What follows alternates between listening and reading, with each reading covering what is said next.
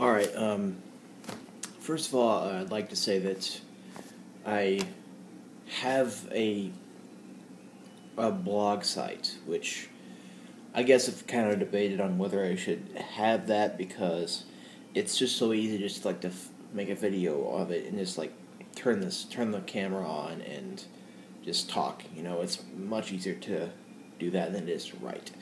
But I have a blog site which I'm actually gonna post things on because I think would be worth my time to do that.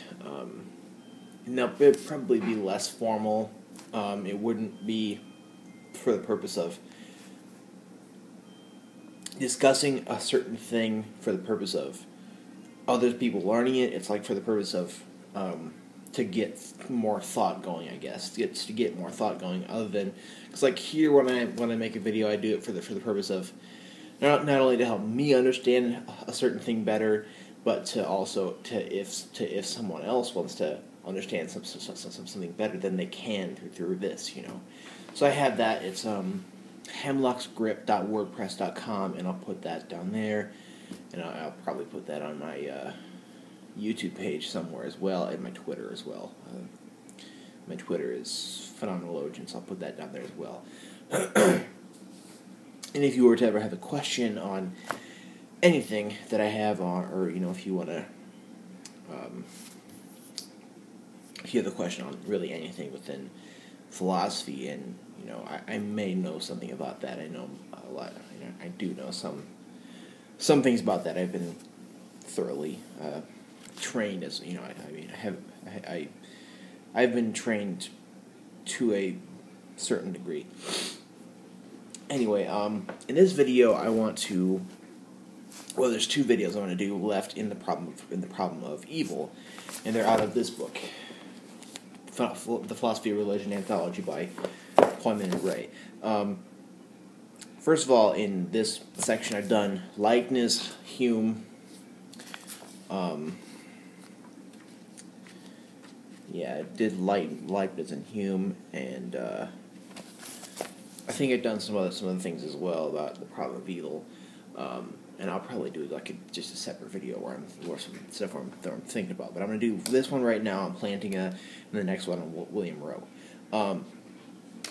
Now, the article here is the free will defense. I'm not going to talk about this whole article, and the reason for that is because this first part, and this is from his book God, Freedom, and Evil by Alvin Plantinga. That's a great book. If you want to read his writings on philosophy of religion, you know, that's one book out of many of his that are great for that. So there's a part in here, does the theist contradict himself? It's that one I'm going to be really talking about. I'm not going to talk about this whole thing here.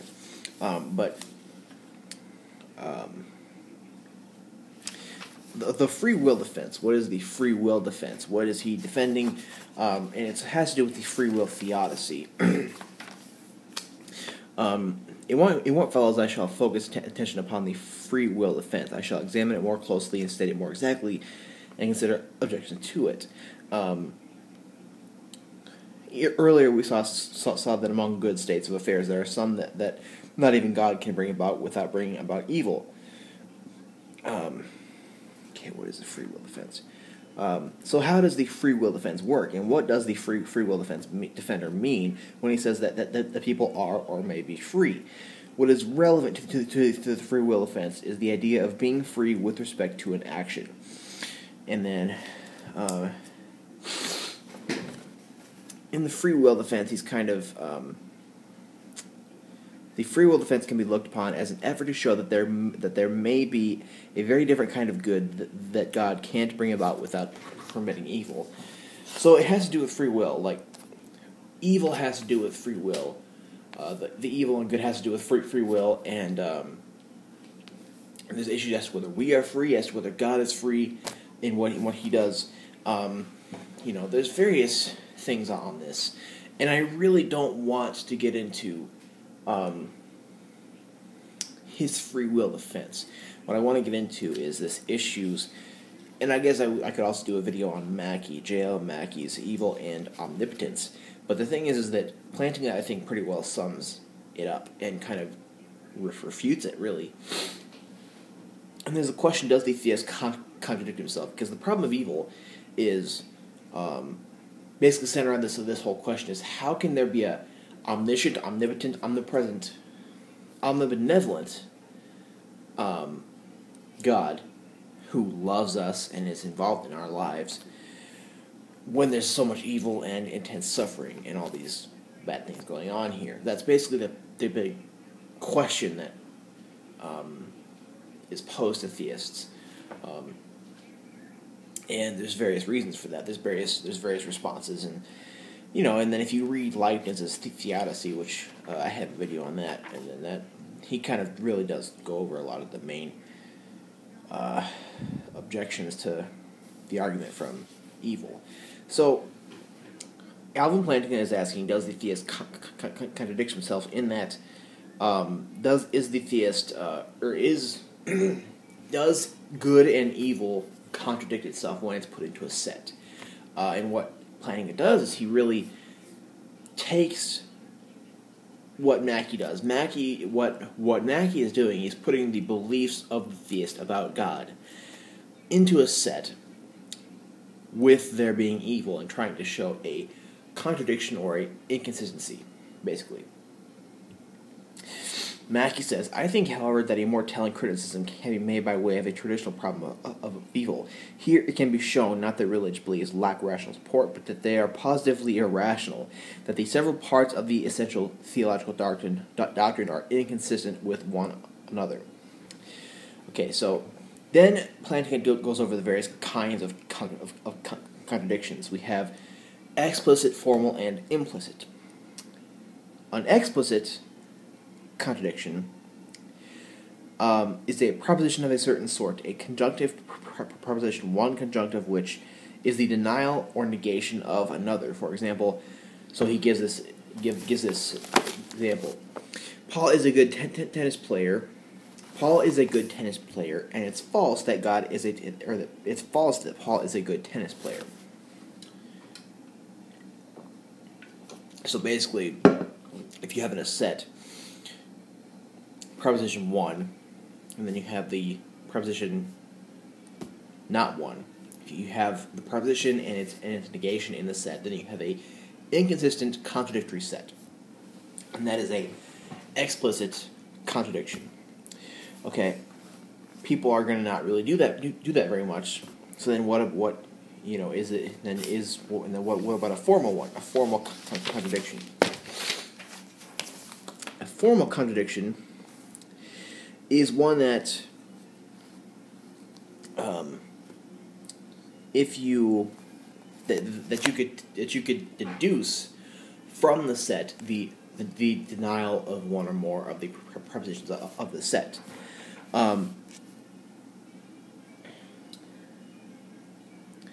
If all men are mortal, then Socrates is mortal. Okay, here's one. For if all men are mortal, then Socrates is mortal. 5. All men are mortal. 6. Socrates is not mortal. So there's no, the 4 is not a denial of 5 or 6, and there's no explicit contradiction here. It's, you could deduce a 7th one. Socrates is, or you could deduce a 7th one. Socrates is mortal from that, and then thus you could have that. So basically, a formal contradiction is where you could deduce from the set a new proposition, which then you would have a explicit one.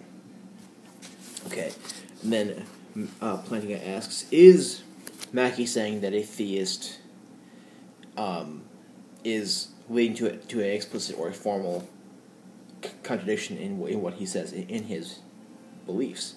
And then he says, no laws of logic permit us to deduce the denial of the propositions from the other members. Set A isn't formally contradictory either. So this set A is Mackie said that he's putting together to kind of show that the theist contradicts himself. Number 1, God is omnipotent. God is all powerful. 2, God is wholly good. And 3, evil exists. And from those three things, there is no law of logic where you could deduce a fourth proposition where you would get a inconsistency or a contradiction. Neither is there a explicit one there either. Because, I mean, think about it. God is omnipotent, God is wholly good, and evil exists. No, there's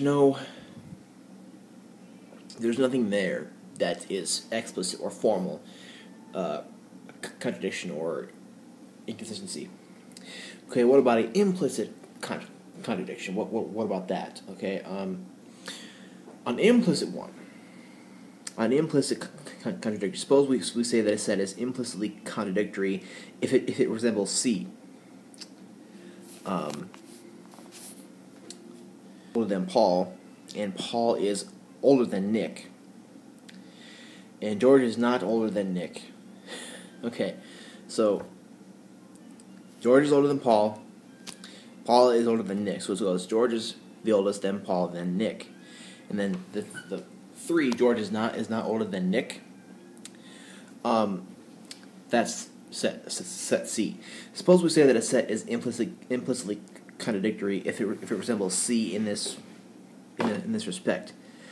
That is, a set S of prepositions is implicitly contradictory if there is a necessary preposition P such that the result of adding P to S is a formally contradictory set. So then we add 4. If George is older than Paul and Paul is older than Nick, then George is older than Nick. Okay, so that fourth one, it's like that fourth you could it's like if you don't have a formal contradiction either, then you can create another proposition that would if you added it to it, you'd have a formal contradiction. So then does set A, this God set, have a implicit one?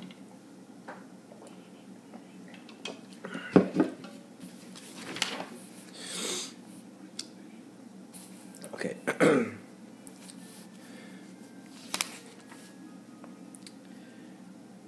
And he also says that no, this God set is not implicitly contradictory either.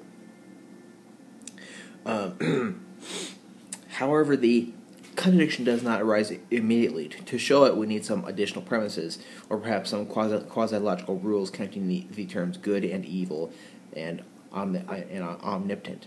These additional principles are that good is opposed to evil in such a way that a good thing always eliminates evil as far as it can, and that there are no limits to what an omnipotent thing can do.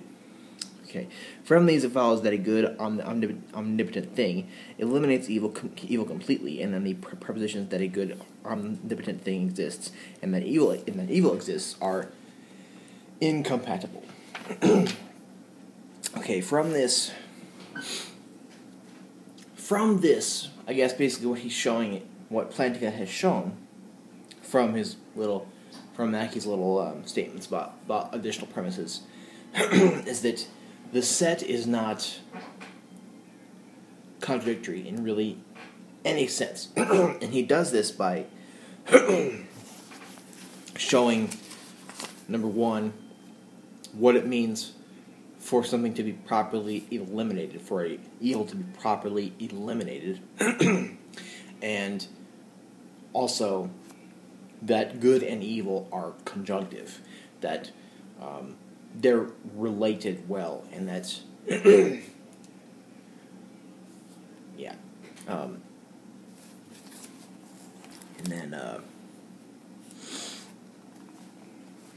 then Plantinga aims to bring two things to this set A. Number 19, a good thing always eliminates evil as far as it can. Number 20, there are no limits to what an omnipotent being can do.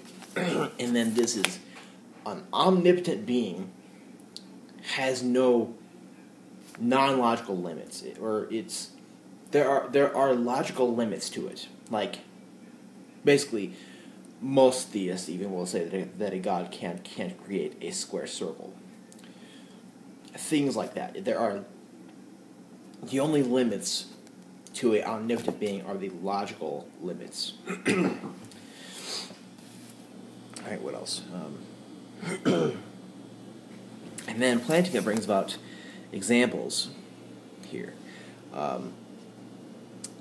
What does it mean to properly eliminate?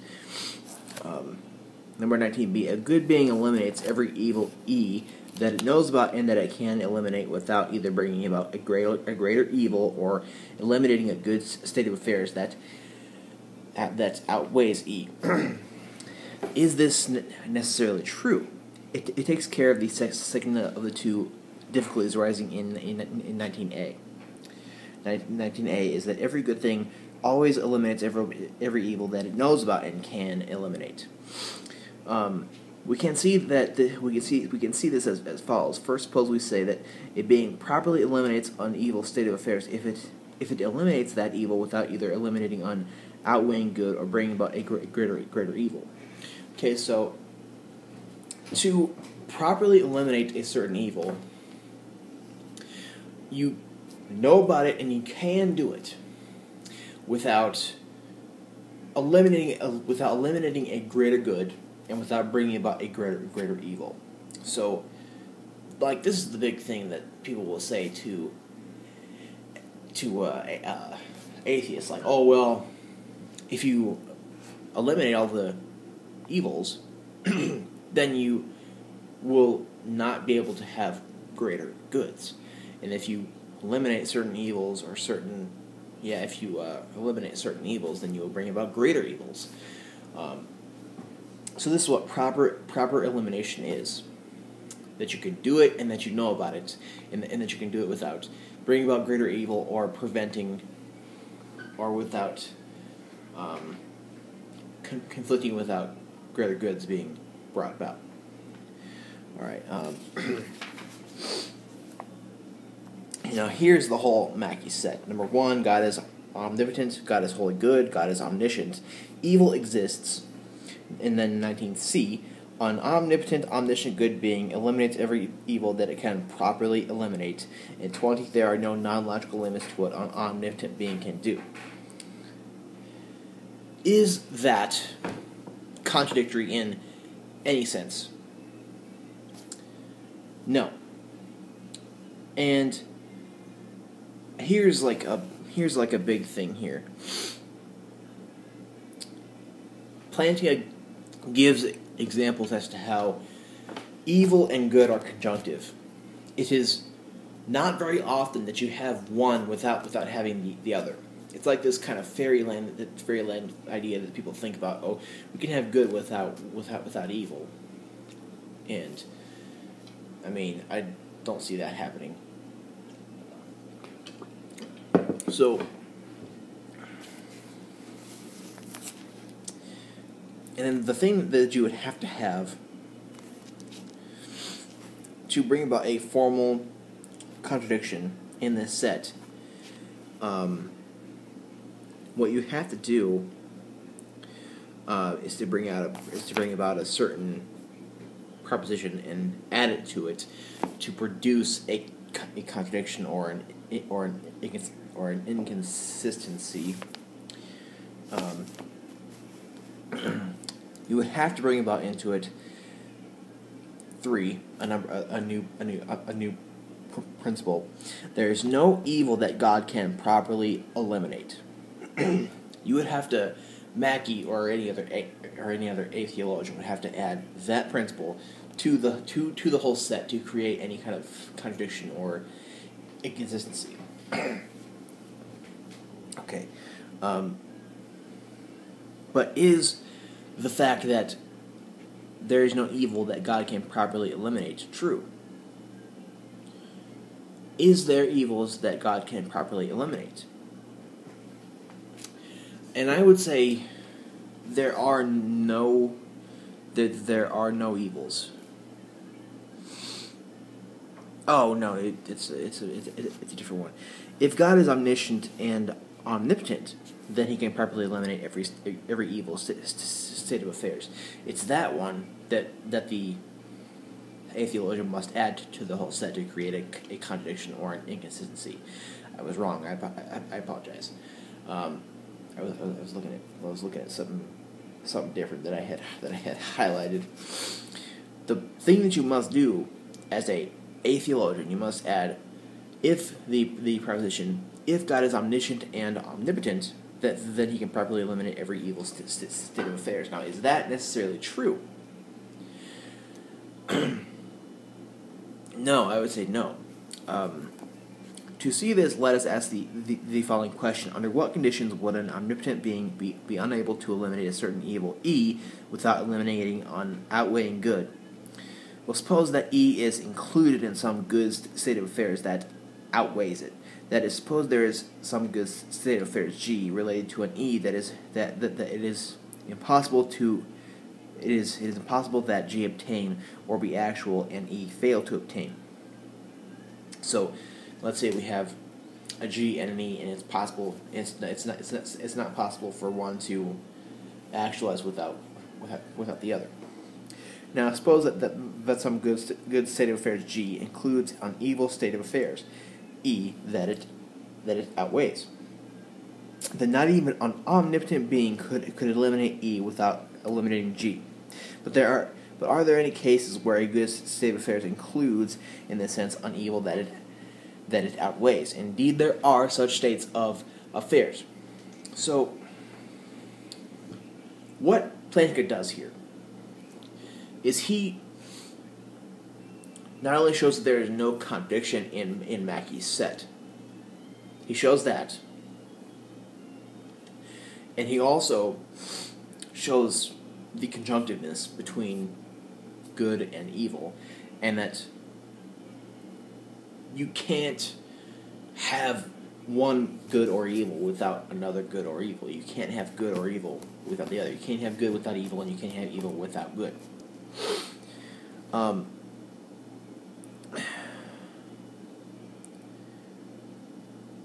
And there are various examples.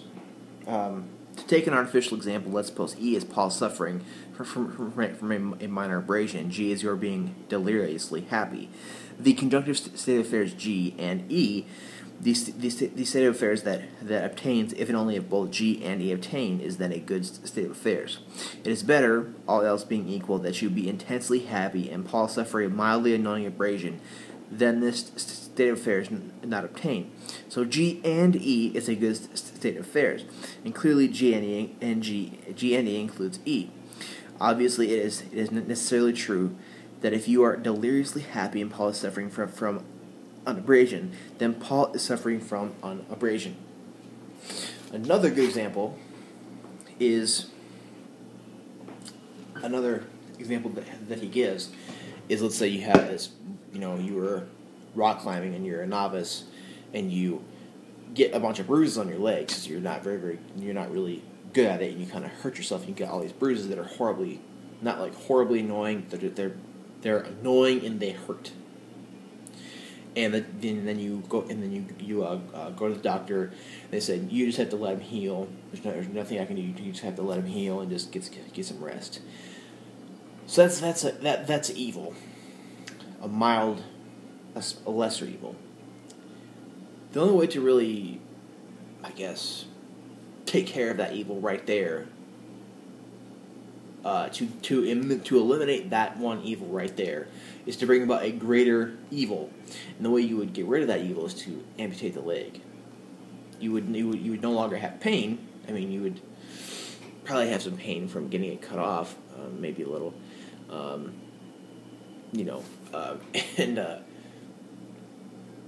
you would have that, and so you have a greater evil of no longer having a leg because of a lesser evil of your bruises. That is a kind of a weird example, but it's kind of like how it's just kind of showing how good and evil are connected, and that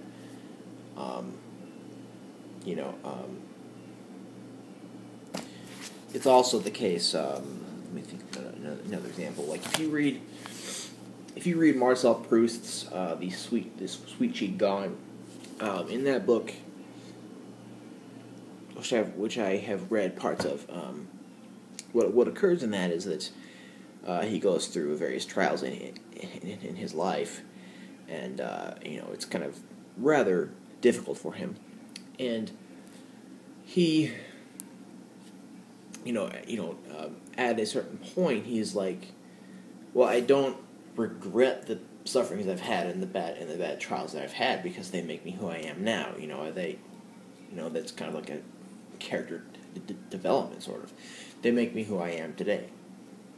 So I don't regret your life. That's really what I'm trying to show here is that good is connected to evil, and they're conjunctive, and it's very difficult and rare to have one without the other. So that's what I'm saying. And what else here? What else did I want to discuss? And I think there's various other ways you can show that that good and evil are conjunctive. That if you have good, you have evil somewhere. There's good connected to evil, and it's just like that's pretty much the way it is. There's various ways that you can show it. If you just look at,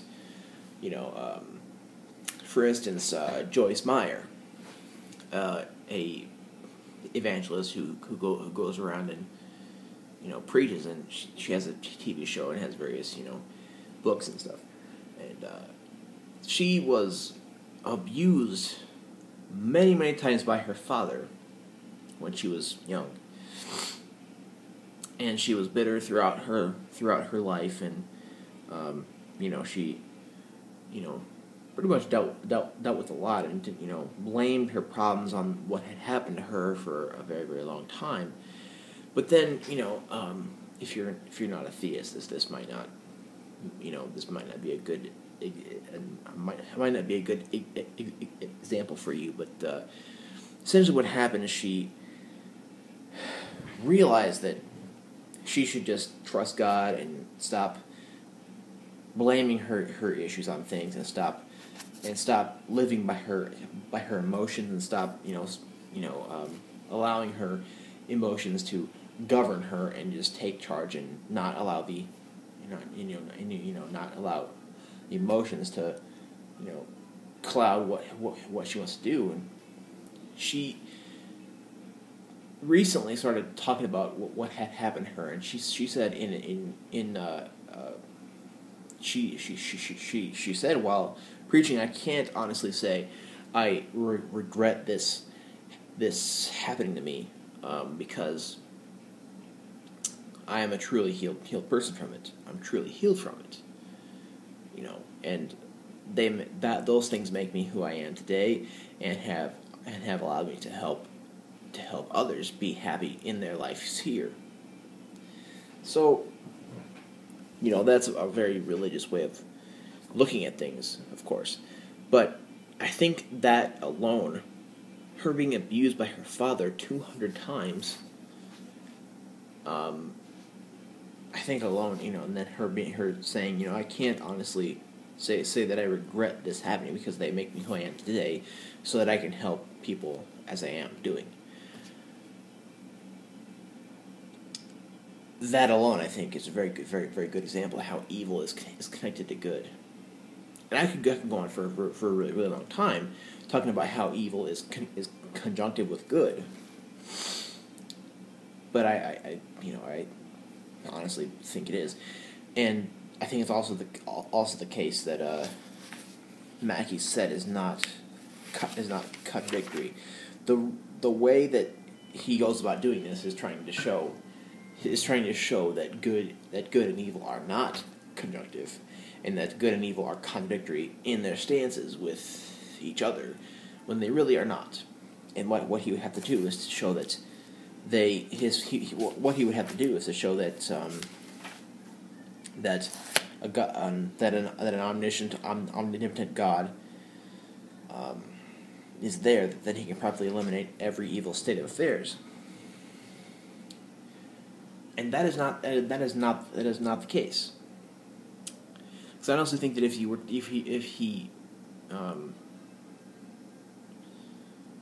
yeah, I honestly think that, you know, eliminating all of the evil would be eliminating all of the good.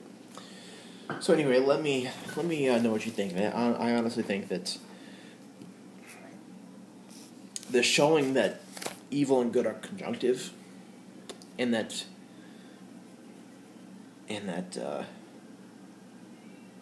they're not contradictory when put into a set, goes against Mackie's argument pretty well. And then next, I'm going to probably talk about William Rowe and end these videos on problem of evil and go on to religious epistemology more in depth.